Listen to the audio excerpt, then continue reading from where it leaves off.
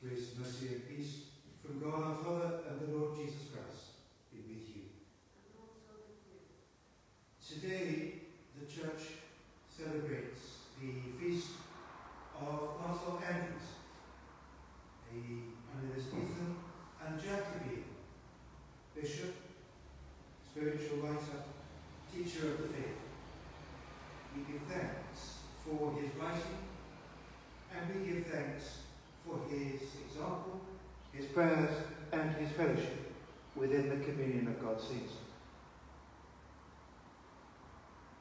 Almighty God, to whom all hearts are open, all desires are known, and from whom their secrets are hidden, cleanse the thoughts of our hearts by the inspiration of your Holy Spirit, that we may perfectly love you and worthily magnify your holy name, through Christ our Lord. Amen. To prepare ourselves to welcome the Lord coming in word and sacrament, let us bring to the Lord our sins and weakness and ask for his mercy. Lord Jesus, you came to reconcile us to one another and to the Father. Lord, have mercy. Lord, have mercy. Lord Jesus, you healed the wounds of sin and division. Christ, have mercy. Christ, have mercy. Lord Jesus, you intercede for us with the Father. Lord, have mercy. Lord, have mercy. May Almighty God have mercy on you, forgive you your sins, and keep you in eternal life, through Jesus Christ our Lord. Amen. Glory to God in the highest, and peace to his people on earth. Lord God, heavenly King, almighty God and Father, we worship you, we give you thanks, we praise you for your glory. Lord Jesus Christ, only Son of the Father, Lord God, Lamb of God, you take away the sin of the world, have mercy on us. You are seated at the right hand of the Father, receive our prayer. For you alone are the Holy One, you alone are the Lord, you alone are the Most High, Jesus Christ, with the Holy Spirit, in the glory of God the Father. Amen. Let us pray. Lord God, you gave to Lancelot Andrews many gifts of your Holy Spirit, making him a man of prayer and a pastor of your people. Perfect in us that which is lacking in your gifts, of faith to increase it, of hope to establish it, of love to kindle it, that we may live in the light of your grace and glory. Through Jesus Christ, your Son, our Lord, who is alive and reigns with you, in the unity of the Holy Spirit, one God, now and forever. Amen. Amen. Reading from the book of the prophet Isaiah. In the year that King Uzziah died, I saw the Lord sitting on a throne high and lofty, and the hem of his robe filled the temple. Seraphs were in attendance above him. Each had 6 wings. With 2 they covered their faces, and with 2 they covered their feet, and with 2 they flew. And one called to another and said, Holy, holy, holy is the Lord of hosts. The whole earth is full of his glory. The pivots on the thresholds shook at the voices of those who called, and the house filled with smoke. And I said, Woe is me, I am lost, for I am a man of unclean lips, and I live among a people of unclean lips, yet my eyes have seen the King, the Lord of hosts. Then one of the seraphs flew to me, holding a live coal that had been taken from the altar with a pair of tongs. The seraph touched my mouth with it and said, Now that this has touched your lips, your guilt has departed and your sin is blotted out. Then I heard the voice of the Lord saying, Whom shall I send, and who will go for us? And I said, Here am I. Send me. This is the word of the Lord. Thank you, God. The response to verses of the 63rd Psalm, I will bless you, O God, as long as I live. I will bless you, O God, as long as I live. O God, you are my God. Eagerly I seek you. My soul is athirst for you. My flesh also faints for you, as in a dry and thirsty land where there is no water. So would I gaze upon you in your holy place, that I might behold your power and your glory. Your loving kindness is better than life itself, and so my lips shall praise you. I will bless you, O God, as long as I live. My soul shall be satisfied as with marrow and fatness, and my mouth shall praise you with joyful lips, when I remember you upon my bed and meditate on you in the watches of the night. For you have been my helper, and under the shadow of your wings will I rejoice. My soul clings to you. Your right hand shall hold me fast. I will bless you, O God, as long as I live. Alleluia, alleluia. You are the light of the world. No one, after lighting a lamp, puts it under a basket, but on a lampstand, where it gives light to all. Alleluia. Hear the gospel of our Lord Jesus Christ, according to Matthew. Glory be to thee, O Lord. Jesus said to his disciples, the kingdom of heaven is like a treasure hidden in a field, which someone found and hid. Then, in his joy, he goes and sells all that he has and buys that field. Again, the kingdom of heaven is like a merchant in search of fine pearls. On finding one pearl of great value, he went and sold all that he had and bought it. And he said to them, therefore, every scribe who has been trained for the kingdom of heaven is like the master of a household who brings out of his treasure what is new and what is old. This is the gospel of the Lord. Glory be to thee, O Lord. In the name of the Father, the Son, and the Holy Spirit. Amen. Today we keep the feast of Lancelot Andrews, Elizabethan, Jacobean. In the royal palace of Frinsborg, outside Copenhagen, the chapel has a pulpit adorned with not one, nor yet two, but 3 hourglasses. And that's very much what Lancelot Andrews would have expected. Perhaps his most famous writing, even more famous than the Preces Privatae, the private prayers that were published posthumously, was his sermon of 1662 at Christmas. And if that weren't a 3-hour, nothing was. He had had a distinguished career to be preacher to the king at Christmas. He had been Master of Pembroke under Queen Elizabeth, Prebendary of St. Paul's, Dean of Westminster, refused preferment to bishoprics. And then, under James I, he was successively appointed as Bishop of Chichester, which probably never was enthroned at, of Ely, of Winchester. He was one of the leading lights of the Hampton Court Conference of 1604, which gave rise to the authorized version, and indeed he translated himself most of the first 5 books, the Pentateuch and the historical books. He was a man of great achievement. And as a bishop and a theologian, we know him particularly as one of those Elizabethan and Jacobean divines who steered a course between the extremes of Rome and Geneva, of Roman Catholicism and of Puritanism. The Anglican middle way is not simply, let's compromise on everything. It is a distinct path between, as it were, Scylla and Charybdis, between the extremes. And that path, Andrews and his friends and contemporaries believed, had to be based not just on Holy Scripture, but also on reason, and also on a deep awareness of the Church's traditional faith.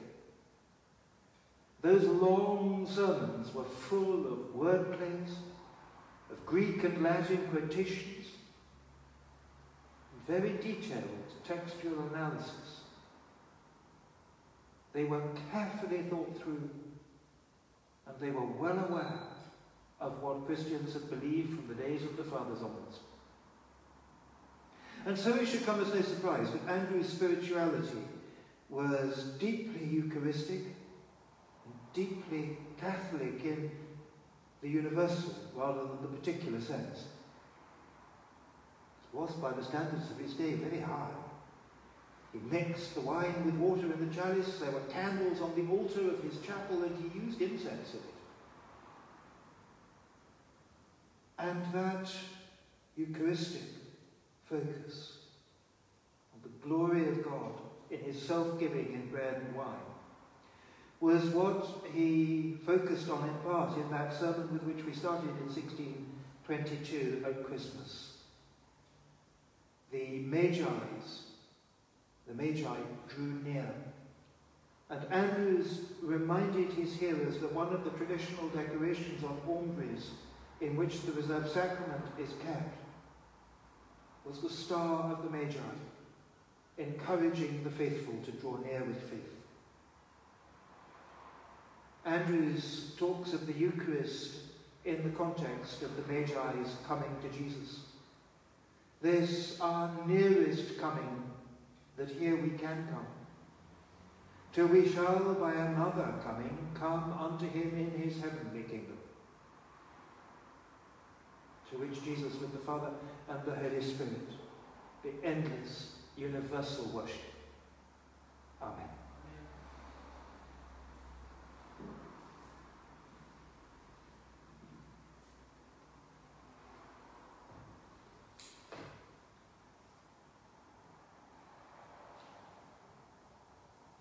Our intentions today are for the Diocese of Ely and Winchester, on this commemoration of St. Sergei of Ravnesh, for the Church in Russia, with others in our communion, the Bishop, clergy and people of the American Diocese of Southeast Florida, and with others in our diocese, for Martin, our Bishop, for William and Ruth, his suffragans, for the parishes of Tangmere and Oving, for Father Trevor Marshall and all who worship in those places. They are for peace and for justice, wherever there is strife and oppression. In our own parish, they are particularly on his birthday for Chris Howden, and we pray for those in need, for those persecuted for the faith, for those infected in and affected by the pandemic, for all who serve their needs of body, mind and spirit. For those afflicted by natural disaster and accident. For Paul Cloak, Elaine Fletcher, Edward Pinkney, Andrew Hollands, Aubrey Barnard, Janet Bedford, Rosalind Upton, Susan Vine, John Stevens, Philip Gorman, Lauren Greer and Lindsay Murray, as also today Pat Walton and Sheila Ward. And they are for the faithful departed, that with Lancelot Andrews and all the saints they may rejoice in that nearer coming to your presence. We pray for Maurice Clark, priest, Gerald Garbutt, priest, and on his year's mind for David Banner. And having offered our intentions, we make our prayer for ourselves on this feast in a prayer of Lancelot Andrews. Give me the girdle, the helmet, the breastplate, the shield, the swords, the shoes, over all, prayer. Grant me the power and the opportunity of well-doing, that before the day of my decease I may at all adventure effect some good thing, whereof the fruit may remain, that I may be able to appear with righteousness and be satisfied with glory. Thou which didst add 15 years to the life of Ezekias, grant so much space of life at the least unto such a measure, that I may be able therein to deplore my sins, and grant me a good end, what is above every gift, a good and holy end of life, a glorious and joyful resurrection. Amen. We do not presume to come to this, your table, merciful Lord, trusting in our own righteousness, but in your manifold and great mercies. We are not worthy so much as to gather up the crumbs under your table, but you are the same Lord, whose nature is always to have mercy. Grant us, therefore, gracious Lord, so to eat the flesh of your dear Son, Jesus Christ, and to drink his blood, that our sinful bodies may be made clean by his body, and our souls washed through his most precious blood, and that we may evermore dwell in him, and he in us. Amen. Amen. We are fellow citizens with the saints and of the household of God, through Christ Jesus our Lord, who came and preached peace to those who are far off and those who are near. The peace of the Lord be always with you. And also with you.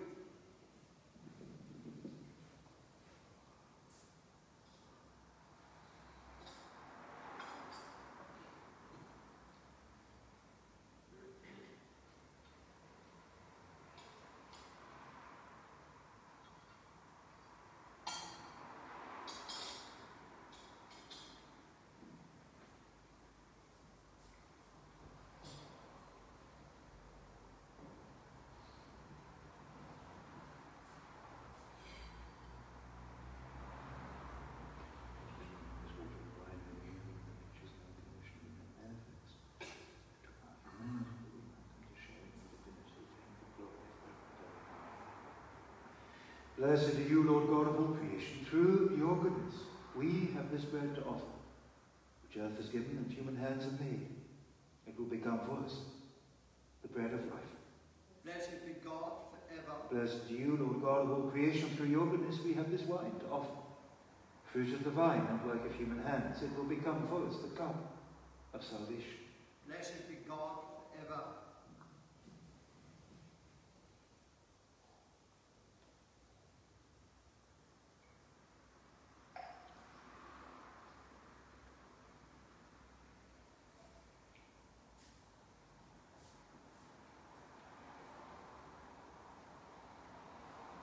God of truth, accept our sacrifice of praise and thanksgiving, and grant that through these holy gifts we may come to share in the wisdom of your eternal word, who makes himself known in the breaking of the bread, even Jesus Christ, your Son, our Lord. Amen. Amen. The Lord be with you. And also with you. Lift up your hearts. Lift up unto the Lord. Let us give thanks to the Lord our God. It is meet and right so to do. It is truly right and good, our duty and our salvation, always and everywhere, to give you thanks and praise. Lord, Holy Father, Almighty and eternal God, through Jesus Christ our Lord. For he has named his church the salt of the earth and light of the world, a city set on a hill which cannot be hidden.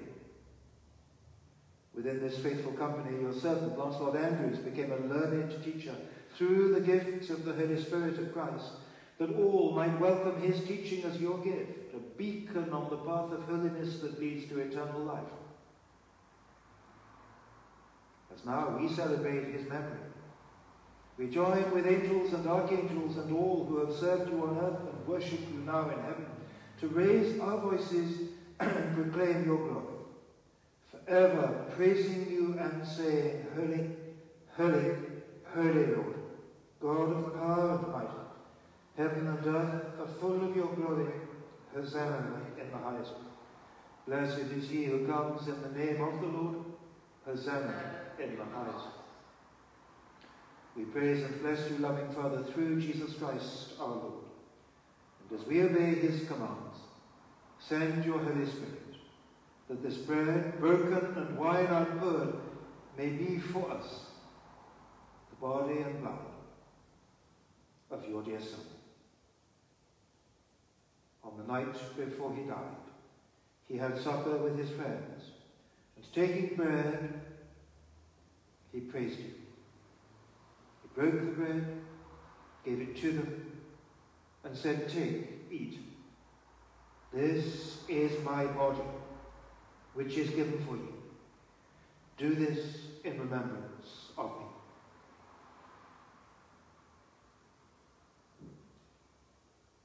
When supper was ended, he took the cup of wine. Again he praised you, gave it to them, and said, "Drink this, all of you. This is my blood of the new covenant, which is shed for you and for many for the forgiveness of sins. Do this as often as you drink it in remembrance of me." So, Father, we remember all that Jesus did. In him we offer with confidence his sacrifice, made once for all upon the cross. Bringing before you the bread of life and cup of salvation, we proclaim his death and resurrection until he comes in glory. Great is the mystery of faith. Christ has died, Christ is risen, Christ will come again.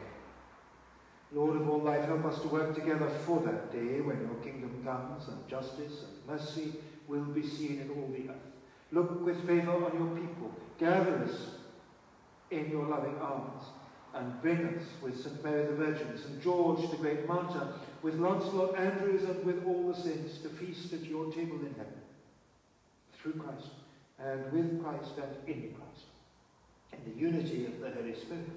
All honour and glory are yours, O loving Father, forever and ever. Amen. As our Saviour taught us, so we pray. Our Father in heaven, hallowed be your name. Your kingdom come, your will be done on earth as in heaven. Give us today our daily bread. Forgive us our sins as we forgive those who sin against us. Lead us not into temptation, but deliver us from evil. For the kingdom, the power, and the glory are yours, now and forever. Amen. Lamb of God, you take away the sin of the world. Have mercy on us. Lamb of God, you take away the sin of the world. Have mercy on us. Lamb of God, you take away the sin of the world. Grant us peace. Behold, the Lamb of God who takes away the sin of the world. Blessed are those who are called to his supper. Lord, I am not worthy to receive you, but only say the word, and I shall be healed. Draw near with faith. Receive the body of our Lord Jesus Christ, which he gave for you. Take and eat this in remembrance that he died and rose again for you, and feed on him in your hearts by faith with thanksgiving.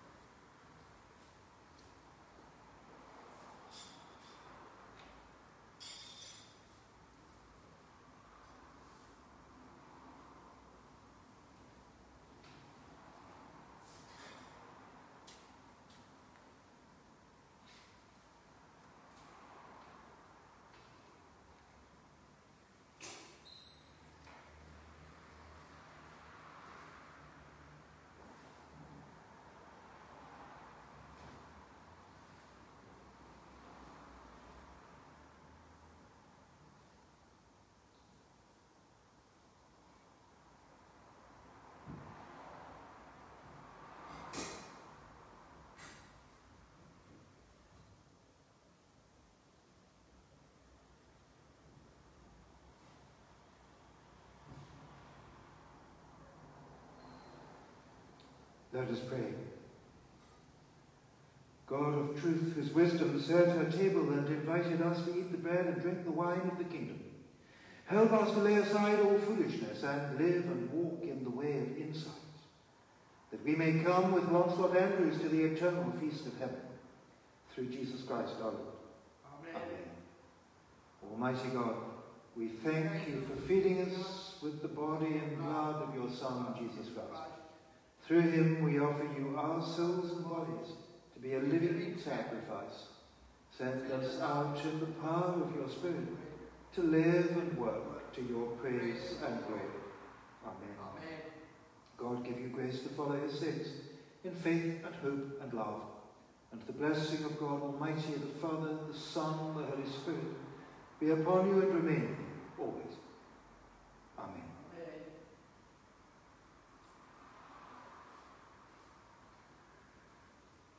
Go in peace, to love and to serve the Lord.